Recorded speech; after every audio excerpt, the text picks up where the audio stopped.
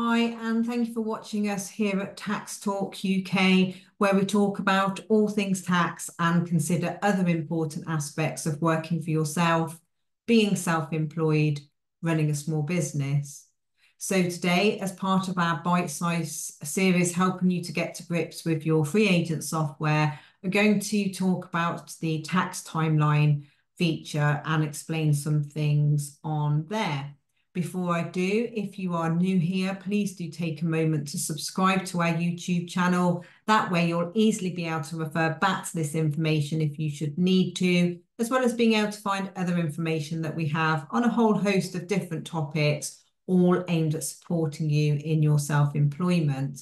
If you navigate to the playlist section of our YouTube channel and look for the free agent guidance playlist, there you will find the rest of the bite-sized videos that we have available, all helping you to get the full use and make the most of your free agent software. So back then to the tax timeline feature. So we've had a few questions on this recently. So I thought that we would just run through how it works, just an overview to help you understand the information that you're being presented with. So I'm just going to pop into the demo version of the software and show you what I'm talking about. So here we are in the demo version dashboard. If we scroll down to the bottom, you can see that it's defaulted to show us our current profit and loss. But if you look on the tab next to that and click tax timeline, here we see a summary of upcoming tax events, potential liabilities in date order. So this will only show you the tax liabilities that are relevant for your particular setup. So if you're not VAT registered, you wouldn't see anything showing VAT returns. If you are a sole trader, you wouldn't see anything about corporation tax. So the thing that's important is that this is a guide. The actual liability will be dictated from what is submitted to HMRC, and this is, as I mentioned, a guide, and it's a feature that's there to help you to plan ahead to make sure that you have no sort of surprises with a liability, or that you don't overlook any deadline. So let's just have a quick look in the VAT return. So you can see in this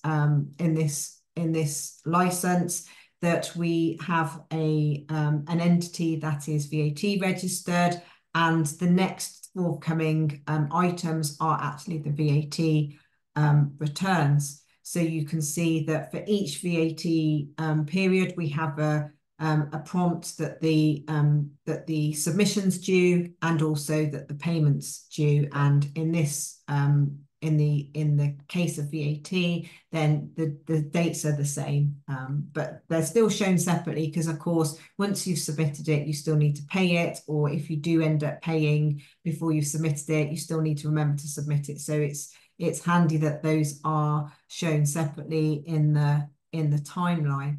And like everything with the tax timeline, anything that is highlighted blue, you can actually click into to drill down for. So that will actually show you where the information's come from, why it thinks that this is the liability, and how it's come to that, how the software's come to that prediction. So here you can see a draft VAT return, and this is where the information is coming from for that predicted liability in the tax timeline.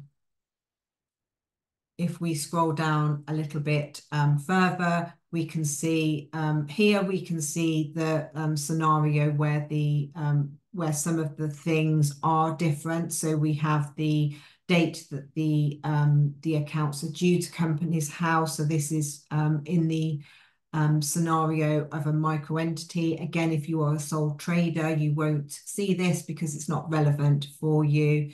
And again, it will tell you what the estimated liability is.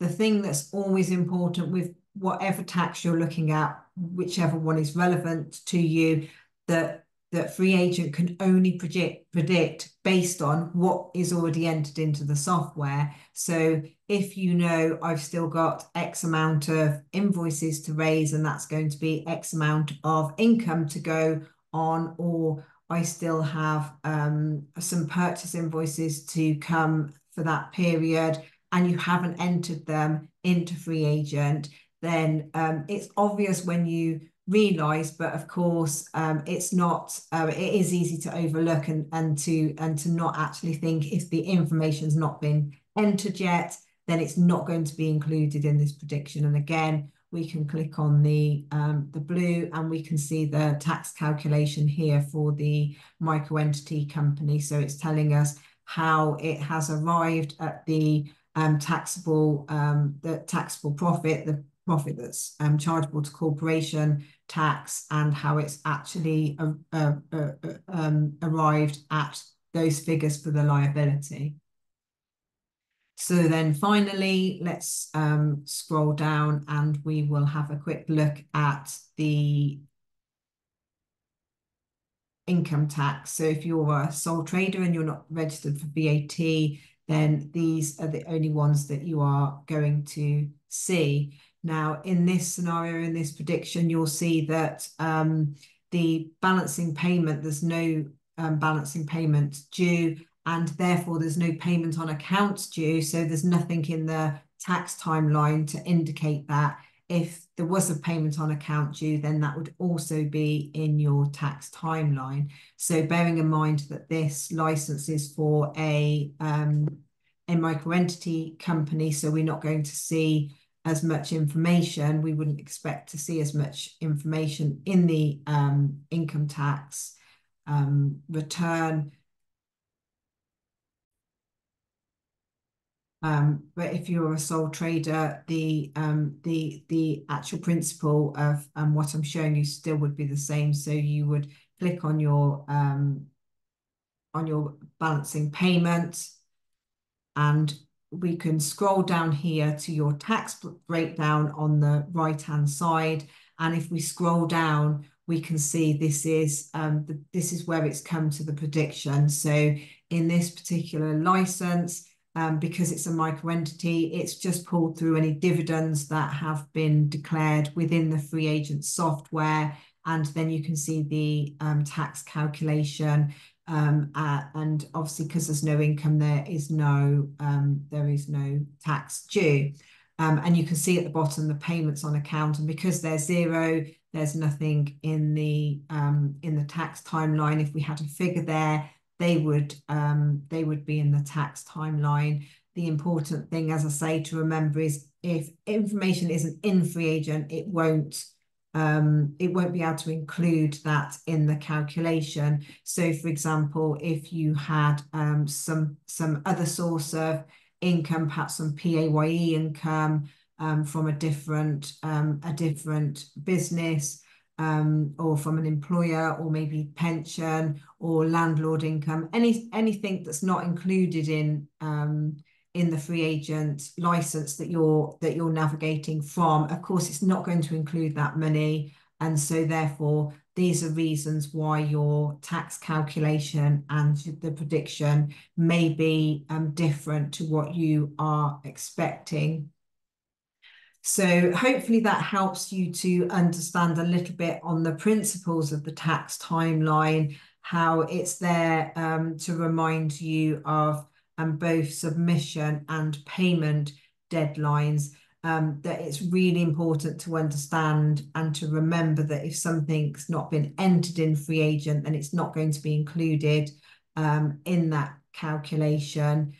So it's important to sort of have that overall